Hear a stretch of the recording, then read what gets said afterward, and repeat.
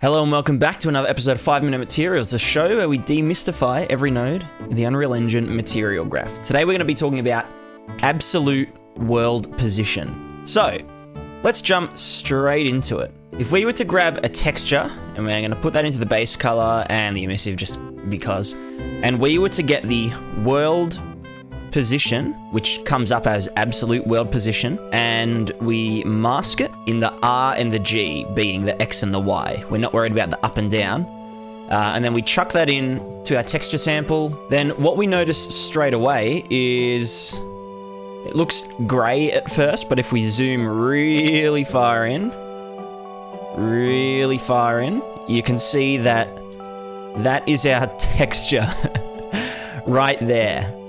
And because we're using the world coordinates to do this, each tile of this texture is one Unreal unit, so 1 centimeter in real life units.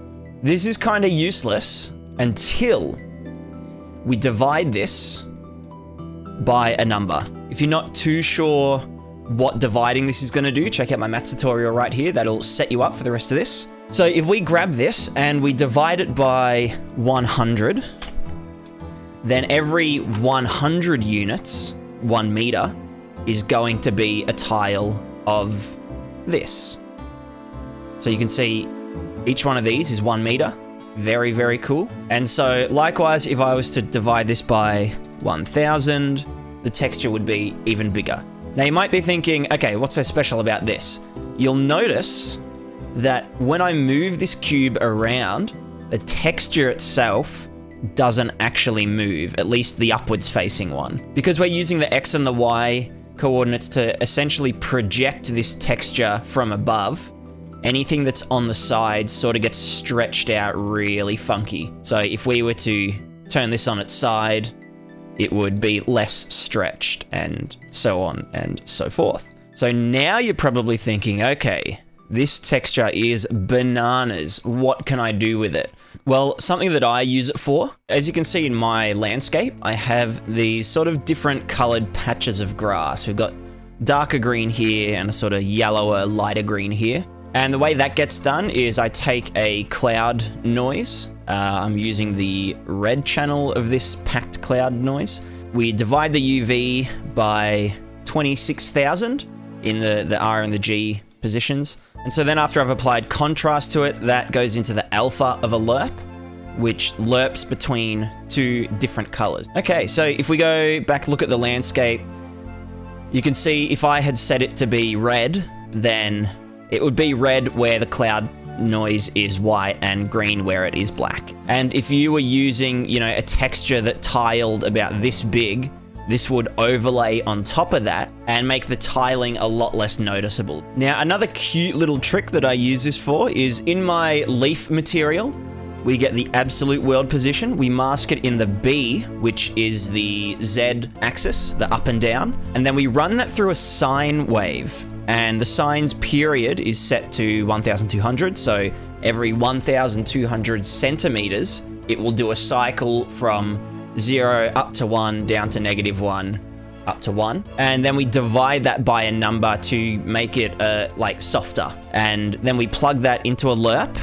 And so if we take these oak leaves, for example, and I make the color completely different, you can see there is this sort of banding that happens in the trees. And with that dividing variable, you can change the sort of softness of the banding. When you make this, you know, more subtle, you can get some really nice variation in the color of your leaves. And you can also see down here, I do the same thing with these flowers. So as the flowers go up further, they turn red. And then as they go up even further, they turn yellow again. So this is just an easy way of kind of breaking up the colors of your scene a little more in a nice, stylized and smooth way. So one of the best ways to visualize what this node's actually doing is to put it at the world origin and just plug the absolute world position node straight into the base color of the material.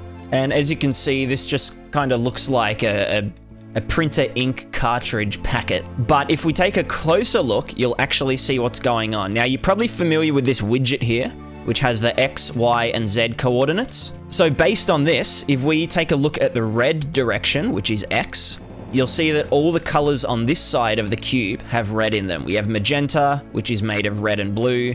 We have red, which is made of red. We have yellow, which is made of red and green. And we have white, which is made of all three primary colors.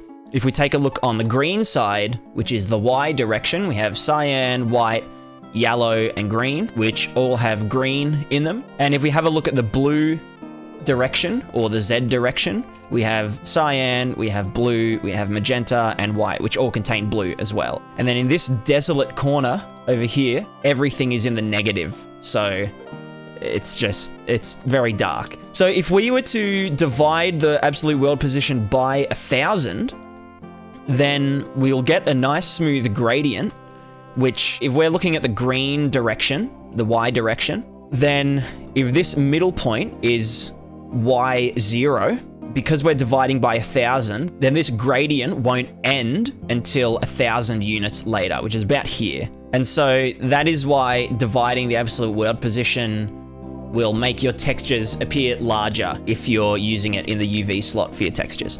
And so this kind of explains to us what this node is actually returning. So it can kind of be difficult to wrap your head around, but if you were to put your finger on any object in the world at any position, the absolute world position would be telling you these are the exact coordinates of that position.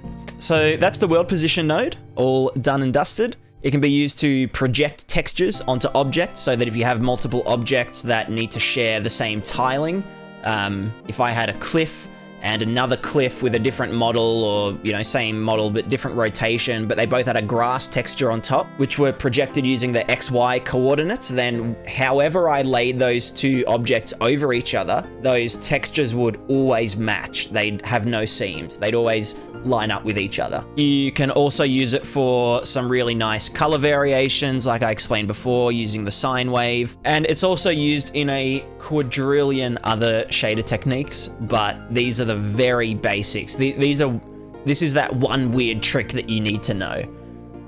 Doctors hate him. As always, if you found this educational or entertaining, please leave this comment, a video, or like, and join our subscribe in the Discord below. So with that, I say goodbye. Goodbye.